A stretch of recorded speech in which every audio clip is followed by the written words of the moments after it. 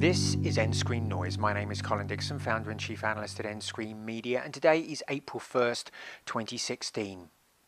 During the Pleistocene era, the Neanderthal was the dominant biped in the world, and then late in that era, the Homo sapien appeared out of Africa. And today, of course, there are no Neanderthals, but there are plenty of us Homo sapiens. And the common belief is that we killed them off. We killed the Neanderthals off. But the truth is very different to that. There is Neanderthal DNA in our DNA. So what looks like happened actually was that Homo sapiens and Neanderthals, well, there was a lot of monkey business going on between the two, and over time the human DNA began to dominate the Neanderthal DNA. Well, the common rhetoric is that OTT is killing television. The cord-cutting discussions are part of that rhetoric, and of course the falling television viewing numbers are part of that rhetoric. OTT killing television.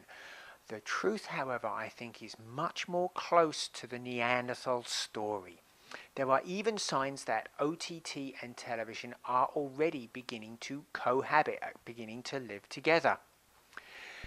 DVRs are beginning to blend the two experience. For example, Channel Master this week said that they added to its free-to-air DVR Plus a web channel called Newsy. This is a 24-hour news channel, and so now free-to-air subscribers paying no more money at all can watch Newsy, which is an advertising supported service, right there from their DVR Plus. They can also rent movies through Vudu, they can watch YouTube videos, and they can even get premium cable channels on their DVR Plus, but they'll have to subscribe to Sling TV for $20 a month to get that.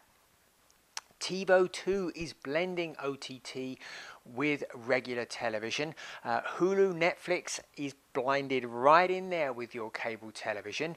For example, I came to the show Superstore quite late, quite like that comedy series, and I set a season pass on my TiVo and came back a few days later, and yes indeed there was a couple of recorded episodes, but I had every single episode available to me because TiVo had found Superstore in Hulu, and so I could go back all the way to episode 1, watch and catch up to what was currently being aired on live television.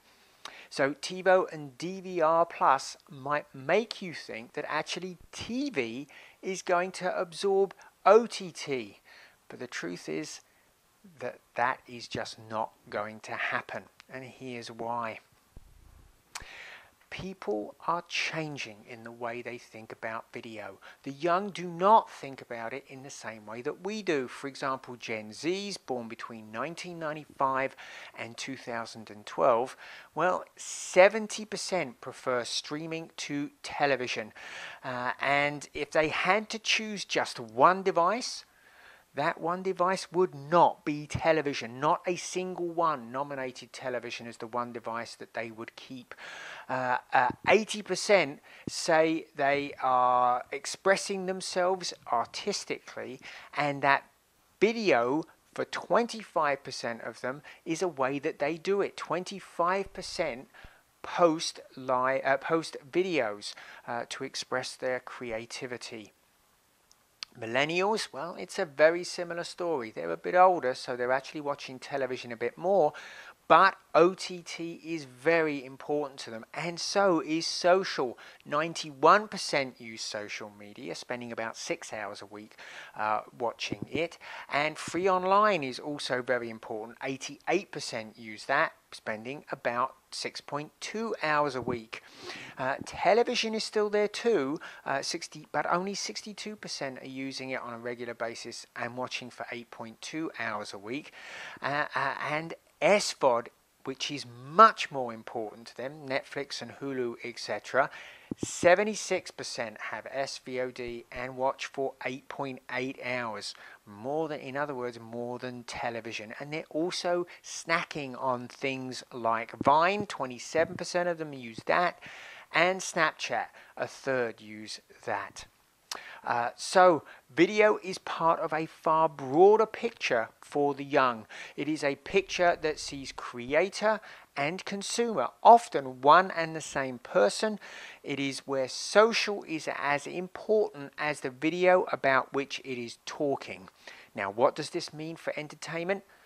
Well, the new stars are using all of these mechanisms to reach their fans. For example, Periscope star Amanda Oleander can reach out to her fans and deliver a live video anytime she's doing anything interesting, and the way she tells them it's going to happen, or the way this live broadcast is broadcast to the masses, well, it's social TV.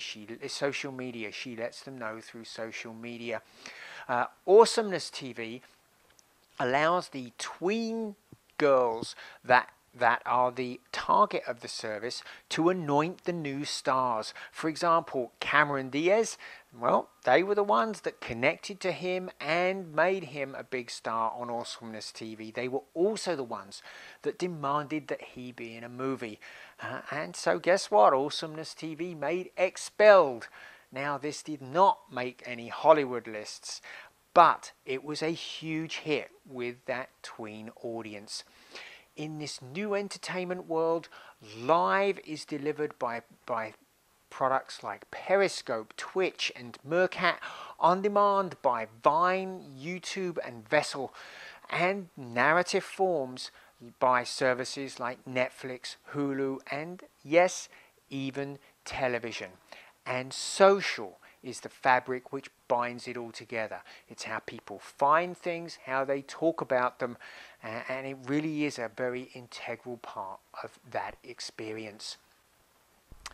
So when we look at entertainment going forward, it is a very fragmented thing between a lot of disparate products and pieces and services, and it is simply not just about video and narrative video anymore. So just as the Neanderthal was absorbed and subsumed by Homo sapiens, OTT is going to absorb and subsume television. And that's what we're all about here at nScreen Media.